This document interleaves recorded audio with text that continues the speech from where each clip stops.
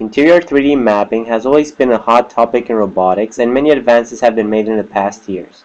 Despite all these recent breakthroughs, mapping entire buildings or floors has always been a rather slow and time-consuming operation. Moreover, obstacles such as closed doors have always made it very difficult for automating this process.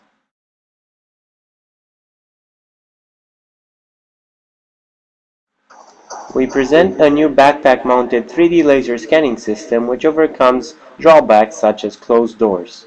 The centerpiece of the system is the 3D laser scanner. In addition, the system is also fitted with a 2D laser scanner.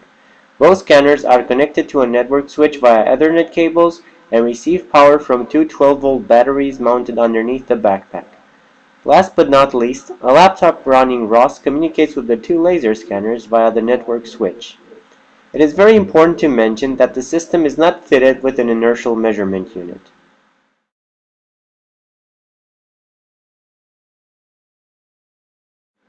The 3D laser scanner is mounted onto the backpack via a metal plate which is attached to the backpack's frame. The scanner is set to perform alternative sweeps within a particular angular window to avoid facing the backpack, thus avoiding the blind spot.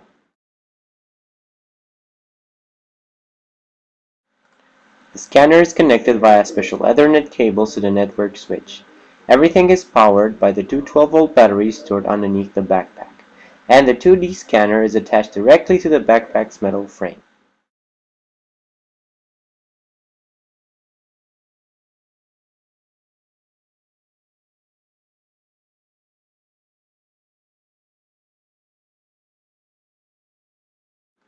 The two 12-volt batteries provide power to the two laser scanners, which in turn communicate with the laptop via the network switch.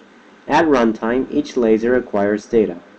The 2D laser data is fed as input to a HectorSlam ROS node, which publishes a 2D trajectory. The 2D trajectory is recorded into a ROS bag file. The bag file and the RxP files containing the 3D data acquired by the 3D laser scanner are used as input for the Back2Scans program, which uses the given trajectory to register the 3D scans containing the RxP file. The result of the Back2Scans program is a registered point cloud containing the .3D files and .pose files. In order to improve the quality of the point cloud due to a lack of an IMU, we run a correction algorithm which gives us the final point cloud. The point cloud may now be rendered using any 3D point cloud viewer or further processed to obtain, for example, a floor plan of a building.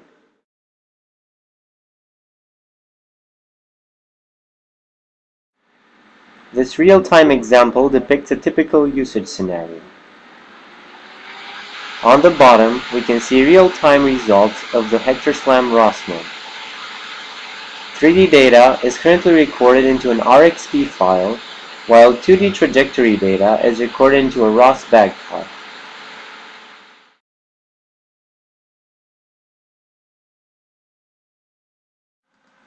One of the main advantages of this system is the fact that an entire floor can be quickly scanned all at once, and various impediments such as closed doors or doorsteps no longer interfere with the scanning operation.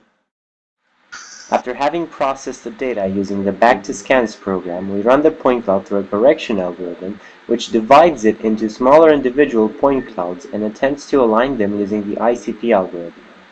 In order to achieve better results, we add an extra horizontal plane at approximately the height of the floor to enforce the correction algorithm to align the point cloud with the floor and ceiling, thus eliminating errors induced by the fact that the trajectory provided by the HectorSlam node is only 2D and the system is not equipped with an IMU.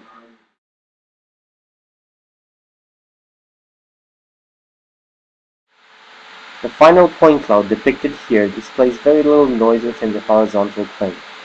Results from the HectorSlam ROS node are depicted on the bottom of the screen.